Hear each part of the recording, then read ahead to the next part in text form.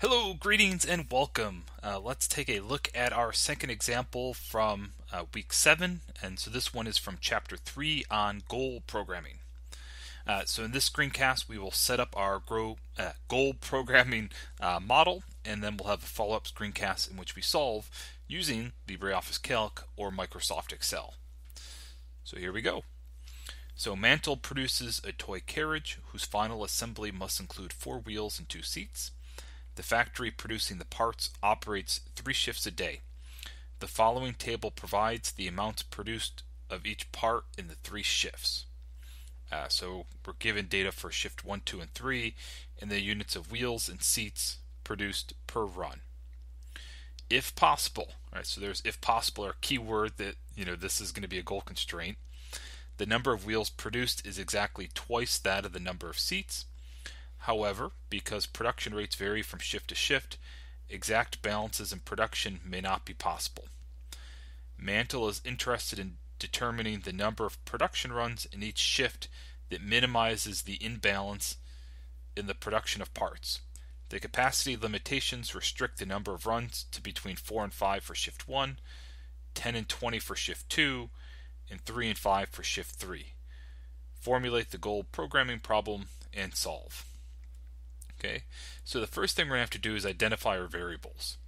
Okay, and so looking through it, and especially that second to last sentence, the capacity limitations, what we're going to try and solve for, what we want to try and solve for is number of runs per shift that we should run, right? How many runs per shift should we have with the goal of trying to produce twice as many wheels as we produce seats.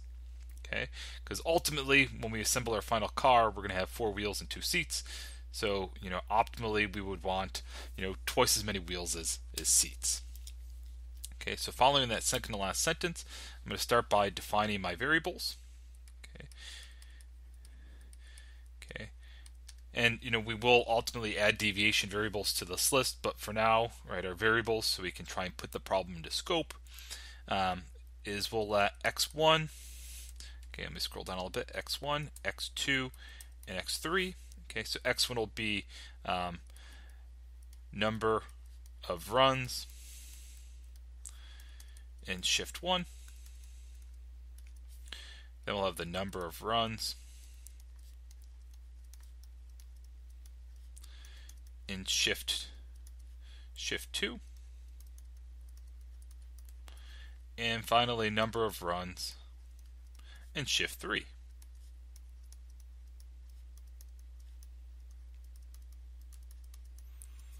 Okay, so now we have our variables defined. The next thing to do is we want to read through the problem, and first we're going to identify our absolute constraints and then identify our goal constraints. Okay, and when we read through the problem, so the basic idea is that we run these 3 shifts and we want to determine how many production runs we should execute per shift. Ultimately, we want to make a car that has 4 wheels and 2 seats. So our goal is to make twice as many wheels as seats. Okay. And so reading through the problem, the only hard constraints I see, in addition to non-negativity, which we'll add last because it'll include our deviation variables, is found in the second to last sentence. Okay, so we want to start with our absolute constraints. Okay, and again, we'll add non-negativity to our absolute constraints, but we'll do that last because it'll include deviation variables as well. Okay, so what absolute constraints do we have? We have these capacity limitations. So we're told the number of runs is between 4 and 5 for shift 1. Okay, so we're going to have 4 is less than or equal to x1 is less than or equal to 5. Okay, and we can keep it as this when we ultimately program it up in Excel.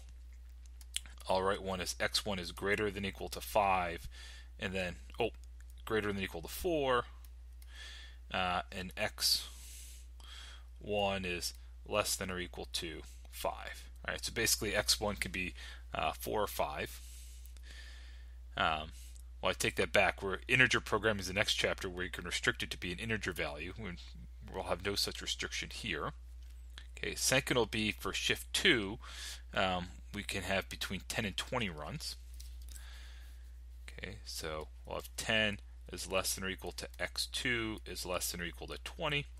Okay, but again, as we think about how we'll set this up in Excel, we'll have x2 is greater than or equal to 10 and x2 is less than or equal to 20. And then for shift 3, we're told we can have between 3 and 5 runs. Okay, so we'll have 3 is less than or equal to x3 is less than or equal to 5. So x3 is greater than or equal to 3, and x3 is less than or equal to 5. Okay. All right, so now with all these constraints, I'm running out of space. Let me add another page.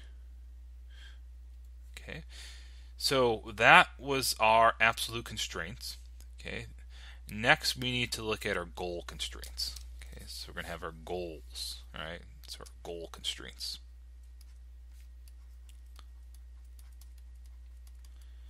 Okay, and so what is our goal?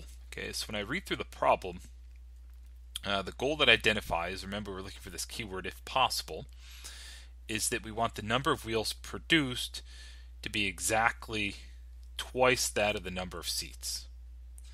Okay, so I'm going to write it down and then we're going to take this in part. So we want the number of wheels to be equal to 2 times the number of seats. Okay, and I'm going to do this first because now I'm going to break it up and let's calculate how many wheels will be produced. Okay, so how we'll do that is in the table we're given each shift, we're told each shift how many wheels are produced per run. Okay, where x1, x2, and x3 will correspond to the number of runs.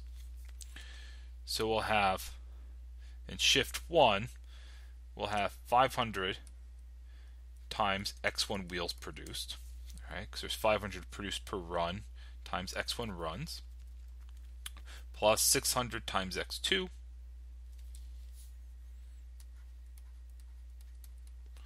plus, I believe it was 640 x3. Okay, and that's equal to 2 times.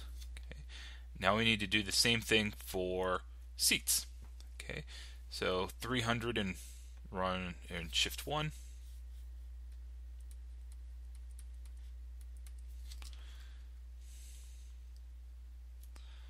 280 in shift 2.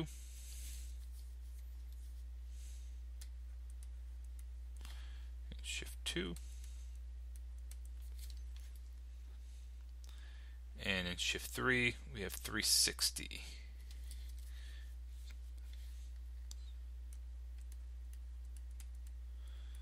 Okay, cool. So the first thing to do is we write down our constraint as normal.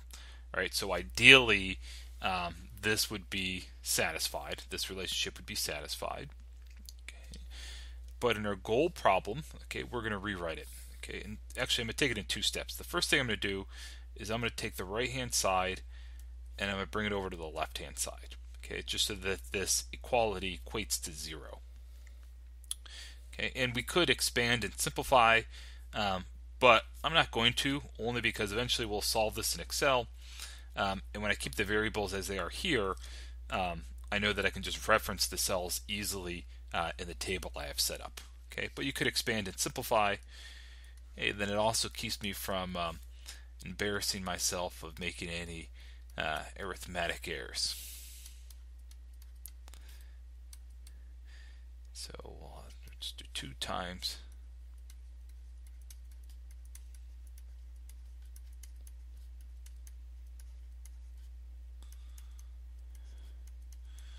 Alright, so now the next thing we're going to do is we're going to rewrite this as a goal constraint. Okay, so this is our normal constraint.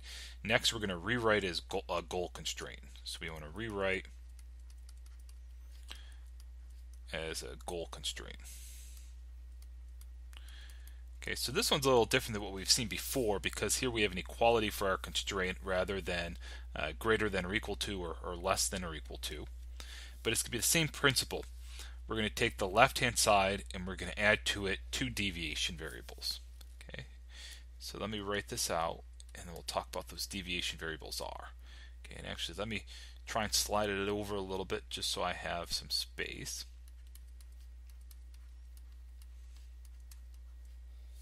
Oh, so this one I forgot next 3 here.